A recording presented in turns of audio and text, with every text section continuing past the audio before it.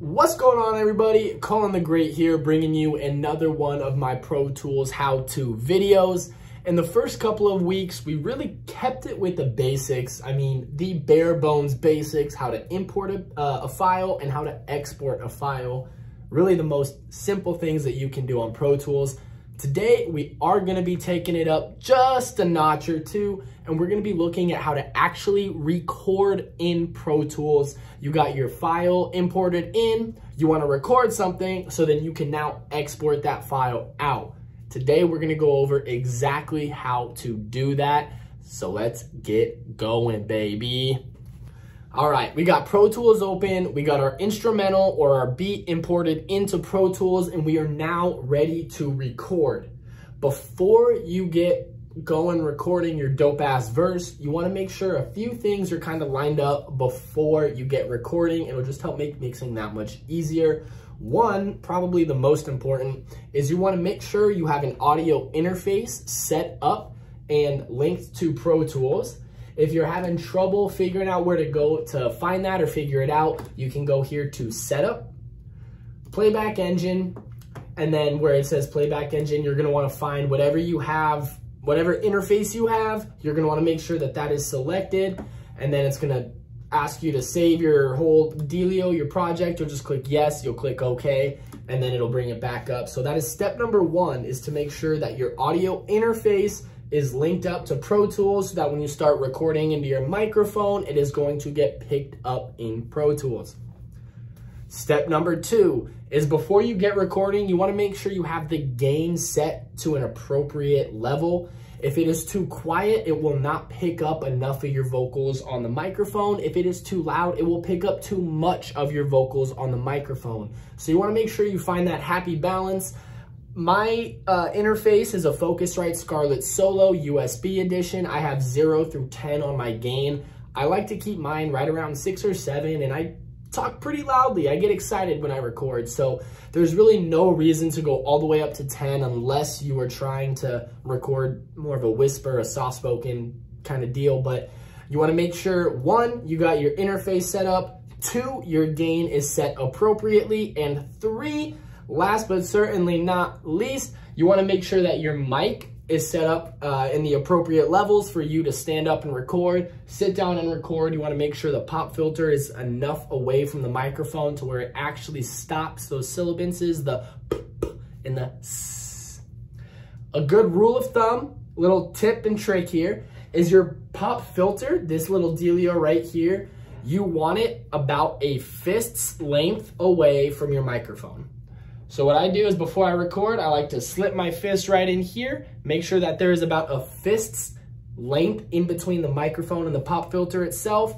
Sweet, so we got all three of those boxes checked. You're now ready to get recording. We've had Pro Tools open and you're just chomping at the bit to get going. So the first thing you wanna do is go click this record button and click play.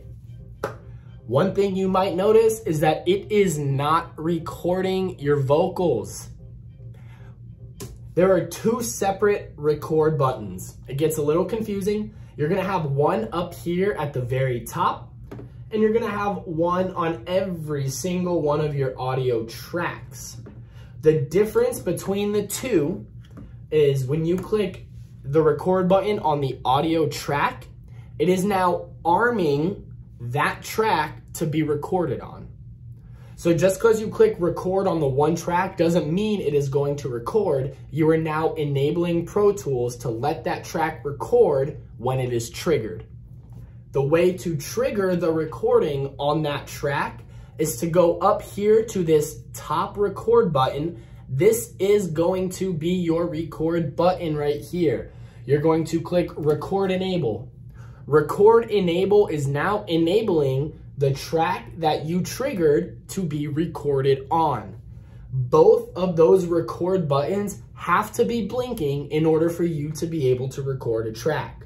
So now that we got both of them blinking, you can click spacebar.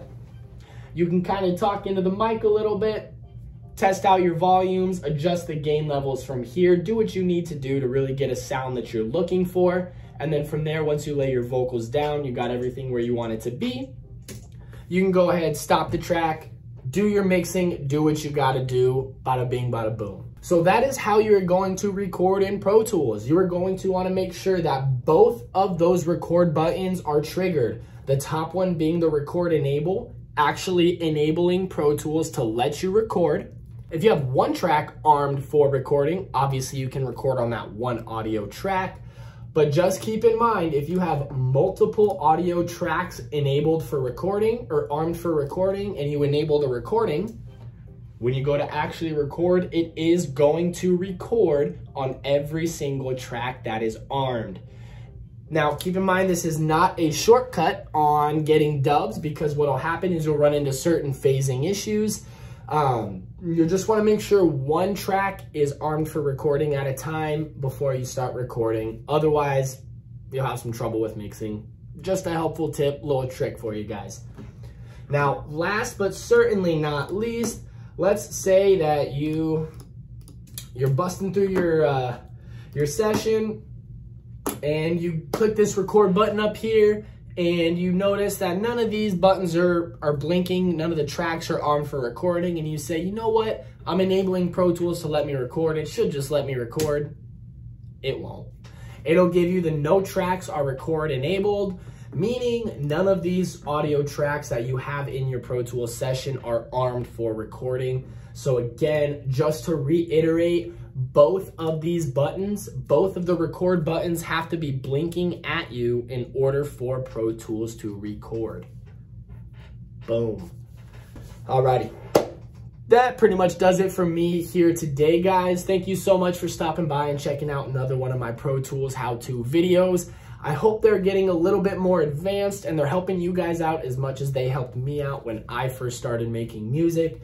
If you guys have a video that you would like to see a how-to on for Pro Tools, please leave a comment down in the comment section below. Make sure you hit that subscribe button, hit that like button, turn your notifications on for more helpful tips and tricks when it comes to studio mixing.